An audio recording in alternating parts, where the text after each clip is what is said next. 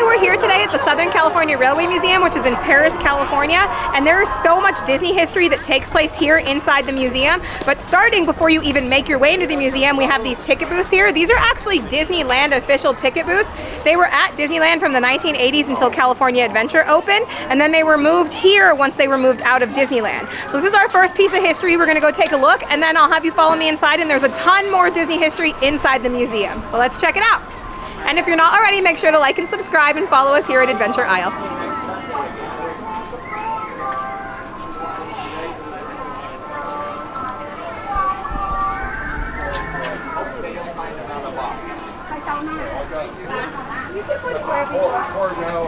I think are the ones I got from you. Yeah, I didn't pay attention to the numbers.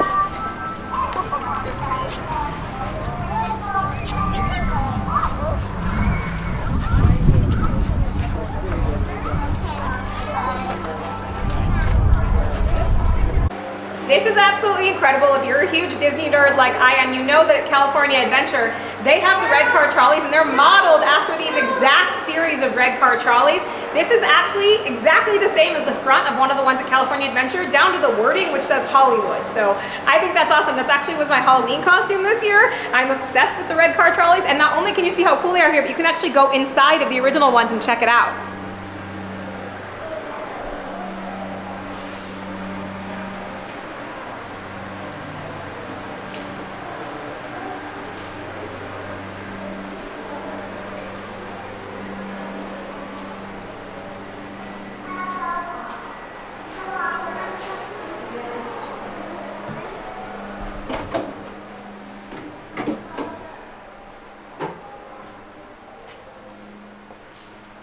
This trolley is so incredible, but one of the things I love the most is these really old advertisements that are still up in this trolley that's on display.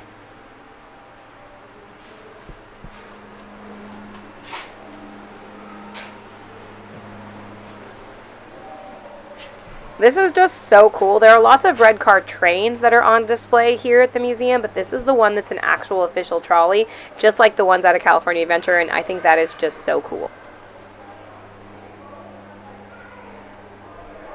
This is the Ward Kimball train. If you don't know who Ward Kimball is, he's actually famously one of Disney's 9 old men, and he worked as an animator for Disney. He animated Tweedledee and Tweedledum, Mad Hatter, Jiminy Cricket, and he had this train in his backyard in the San Gabriel Valley. And I mean the whole train. He had the engine and the coal car and car number 5, which you'll see back there. Car number 5 was first bought by his wife as an anniversary present for him, and then he added the rest. And so these used to run in his backyard, and even though his backyard was only like 500 feet wide, they would just run it to the end of his driveway and then run it back. And Walt Disney actually drove this train at one point. So come and take a look, see the whole train that used to be in Ward Kimball's backyard. Think about how massive this train must have been in a home's backyard. It literally could only run from the backyard to the end of the driveway and then back again. And this train is called the Emma Nevada. That actually was not its original name, but this is an 1881 locomotive. So Ward Kimball decided to name it Emma Nevada after a famous 1881 opera singer.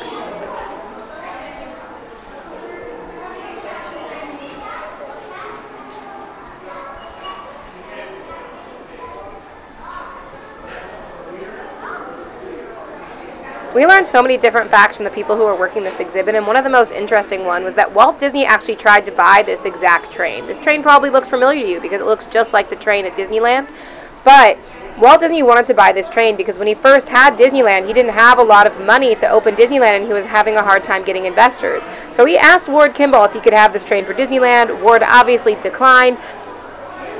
But these Ward Kimball trains from the 1930s were a big inspiration to Walt Disney and to the Disneyland Railroad that you know and love today.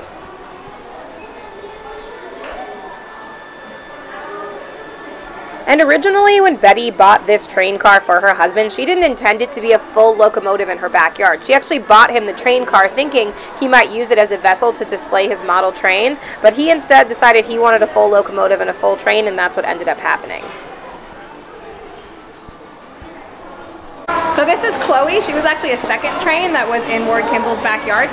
and she's named after his daughter. She was brought in from Hawaii. He purchased her for $50, and she was brought over because they had a bunch of surplus of trains after the war.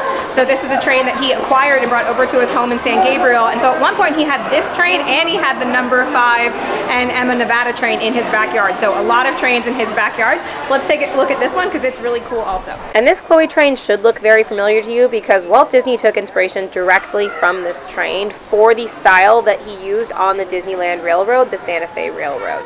So you can see here, especially in the very back of the train with this yellow bench seating and the coal car style, that the trains from Disneyland really look very similar to these trains thanks to Walt's relationship with Ward Kimball. And one last fun fact here for you guys while we take a look at this train. The Disneyland Railroad is actually called the Santa Fe Railroad because it was sponsored by Santa Fe Railroad Company when Disneyland first opened. In the beginning, Disneyland did not have a lot of investors. A lot of people didn't believe in Disney, so Disney had to take on sponsors in order to get money for the parks, and one of those sponsors was Santa Fe Railroad Company. So that's where the name for the Santa Fe Railroad came from, and also where things like Dole Whip and Coke Corner came from. Thanks so much for watching. I hope you enjoyed the history as much as we enjoyed sharing it, and make sure to like and subscribe here to our channel at Adventure Isle.